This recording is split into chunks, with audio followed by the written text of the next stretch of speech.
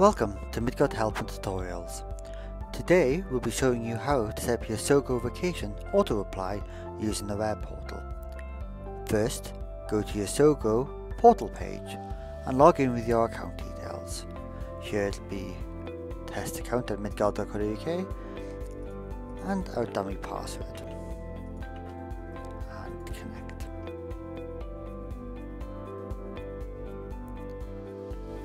Here you'll be able to select the Preferences cog up here on the left hand side, and then down to the Mail option. Go across to Vacation and enable Vacation Auto Reply.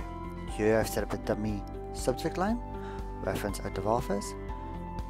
This bit of code here, the $ bracket subject, will be replaced with the actual subject line from the email sent to you. You can add a auto reply message to be added, and then also the days between responses sent back to that particular email address. I have selected do not send responses to mailing lists, as often a lot of mailing lists will unsubscribe you on a response.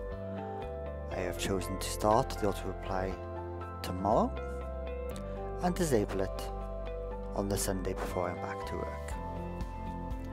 You can choose to discard incoming mails during vacation. This will delete any email coming in. We recommend that you do not do this. Click on save,